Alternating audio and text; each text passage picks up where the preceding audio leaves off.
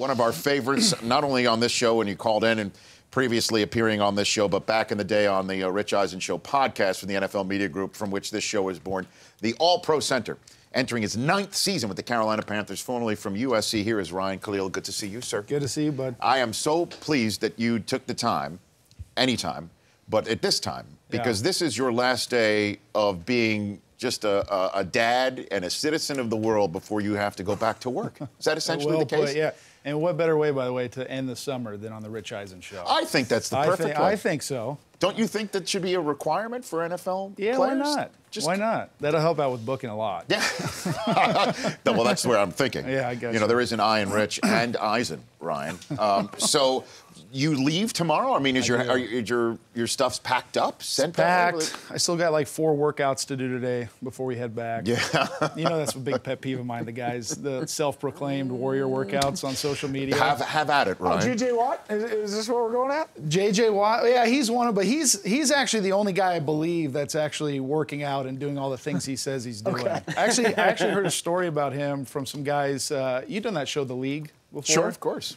And I heard a story that there was a couple other players who were guest stars on that show, and they showed up on set, and they had to wait 3 hours to film because J.J. Watt disappeared to a local high school so that he could get a 3-hour workout. So everybody's cooling their heels. Everybody's waiting for JJ to just waiting for JJ finishing getting his sweat on. So, but what you're saying, there are NFL players on social media as Fugazi workout warriors. Is that what you're saying, Ryan Kalil? I don't know Fugazi. I'm just saying empty cans make the loudest noise. Is all I'm saying. Is all I'm saying. Hey now. Yeah. All right. No, I'm sure there's plenty of guys who are doing it. That's just not my thing. I don't know. Don't back up now. Don't moonwalk on me, Ryan. You're just never going to see me post a picture of me post-workout with hashtag rise and grind, hashtag Pro Bowler bust, hashtag 8th workout of the day. It's just not my style. Rise and grind. Rise and grind. That is the worst one of them all. It's a great hashtag. I love it. Yeah. I mean, we could do a whole segment. I'm sure you could find plenty of photos and just do a whole segment on the best hashtags. So you're showing up tomorrow to training camp? Is that what you, or you just go back? Next week. We go back. Okay, so you and your time adjustment with the whole fam. 3 kids. Get acclimated to the humidity. So give me the Kalil caravan. What's going west to east starting tomorrow? So it's myself, right? Supermom, Natalie. Okay. And then my 3 children, 5-year-old Kennedy. She's my oldest. Chandler, she's 3. And then my youngest, Cade, he's 1. We call him Bam Bam. Bam Bam. So you have a 5, 3, and a 1. 3 young kids and your wife, and you're going to your spot in Carolina. Yeah. And then when do you check in? When do you go to your training Thursday. camp? Yeah, and you check in and you show up and then you're off and running. And then, yeah. You take a deep breath and you hope to exhale with confetti on your head in Northern California. That's the plan. Going on year 9, and that's... Now, you've got Cam all locked up now with not you, but I mean you as a Carolina, the franchise. I got him locked up too. You do. Yeah. What now? Tell me, who is Cam Newton? Describe Cam Newton to me, Ryan. So I disagree. He is actually kind of like a cheeseburger. He's super cheesy. Okay. Super cheesy. You know, he's really good, and then every now and then you'll get like a rogue jalapeno that you just like you're not really feeling. You got to down it with a glass of water. No, Cam's the best, man. I was very skeptical of him when he first got there, just because the only thing I knew about him is what the media talked about him. But he's won me over, man. He really has won my respect. He's worked harder than anybody I've ever played with. I mean, he's one of the first guys in the building, one of the last guys out. You know, he's real flashy in front of the cameras, but he's not like that behind the scenes. He cares very much what his teammates think of him. You know, his self-evaluation is one of the best I've ever been around. You know, he's the first guy to say, hey, I got to fix this about myself. And now, is that the one thing when you said that you were skeptical about him coming in because you only heard about what media was saying about him, the icon stuff at the Combine, that he still doesn't really... Exactly right. That still bothers him, I know that. Yeah. So that's the sort of stuff you heard coming in that you needed to wait and see on with Cam? Is that what you're referring to? I think so, just because in my experience, the flashier guys tend to kind of be that stereotype, and he's not. I mean, I think he he's just kind of a big personality. He's just a really big kid, is what you kind of find out. He's not as into himself as people kind of perceive, I guess. But yeah, I think it was a smart move by the organization to lock him up. I think he's the future of the franchise, and I think even though he's in year 5, I think he's still got a lot of growth ahead of him. What's he like in the huddle, Ryan? He's fun. He's fun in the huddle, and, What do you mean that's fun? been like I think as a quarterback, in certain situations, you want a guy that you can kind of. That's the guy everybody looks to. I know that's a cliche. Everybody always says that, but it's true. And I think the really good ones are the guys that set the kind of tone of whatever the circumstances are in a particular game. And so, the hardest thing about football is not getting too high and then not getting too low to kind of stay like this. And so it's been fun to watch him grow up and to see him command that out of the huddle and do a better job of kind of setting the tone. I'm here with Ryan Kalil of the Carolina Panthers here in studio on his final day in Southern California of 2015 before he goes back to work in Carolina. Did your team miss Steve Smith last year? Yeah, I think so. That's the hard thing about the NFL is, there's a lot of guys that you play with for a long time. Sometimes you don't. There is that kind of revolving door aspect of it that makes it tough. But so when you get to play with guys for a good amount of time, it's tough when they all leave.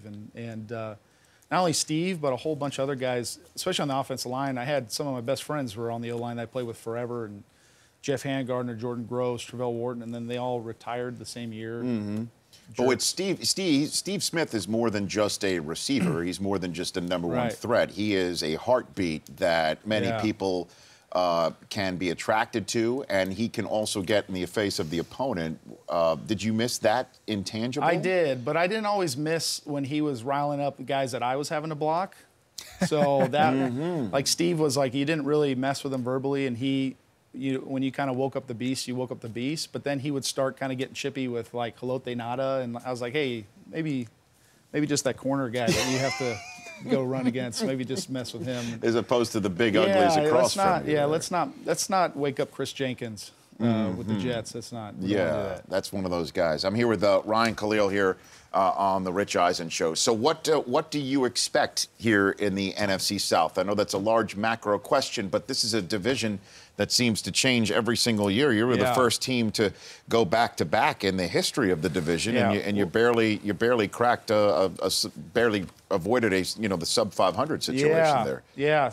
So I'm hoping that we only need 7 wins to get in the playoffs again. Yeah, I know. 7, 8, and 1 is. Yeah, that's an easier way to get in. No, I think there's a lot of moves we made last year. We lost guys like Steve, and there was a lot of transition, and we were kind of in a weird place with personnel. And then I think what we did this offseason is incredible. And we brought back Teddy Ginn and some other guys, added a receiver, a Michigan guy. Yes, Devin Funchess. Who I'm a huge fan of. Tell me about him. Great kid. Absolutely great kid. Incredible. Another hard worker. He's a Michigan man, Ryan, right? I mean, let's be honest. Yeah. I know you're a Trojan. I know you fight on and all that sort of business. I understand, but you have Funchess and you got Kelvin Benjamin, who had some hamstring problems in the OTAs because he came in a little plump, potentially. Well, that's the word on the street. That's what we're saying. But if Funchess and Benjamin, those are 2 huge guys for your huge guy under center. For you to be throwing to. Yeah, and then we have Ted Ginn, and Greg Olsen. Greg Olsen. Yeah, so we have some good weapons. I think we're in a better place skill-wise than we were last year, and so I'm excited about it. I know Riverboat Ron.